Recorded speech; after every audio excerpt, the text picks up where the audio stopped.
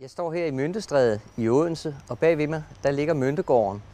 Og foran mig kigger jeg ud på den nye udstillingsbygning og den nye hovedindgang til Møntergården, eller rettere, hvor den kommer til at ligge i 2012. For lige i øjeblikket der er vi i gang med at grave den arkæologiske del af gravningen til Møntergården.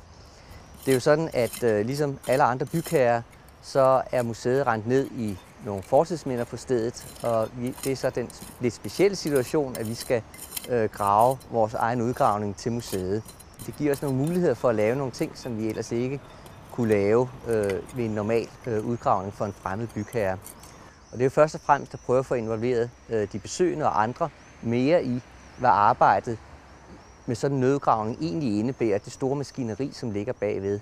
Så vi går meget ud af dels at vise rundt i udgravningen ved daglige rundvisninger på hverdagene, og dels om torsdagen, hvor vi åbner op til gravekontoret og laboratoriet, hvor konservator og arkeolog sidder og arbejder med de fund, som kommer op fra gravningen her bagved mig.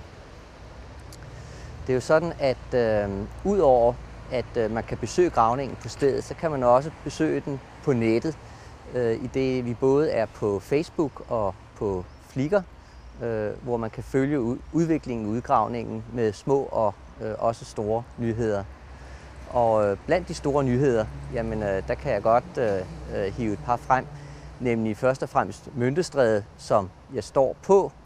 Vi har lige til venstre for mig det middelalderlige Mønterstræde, ca. 600-700 år før den dag i dag.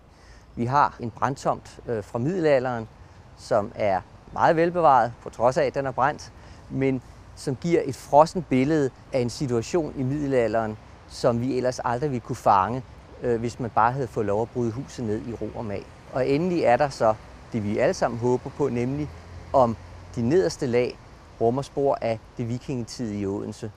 Meget tyder på det, men vi mangler endnu de sikre fund.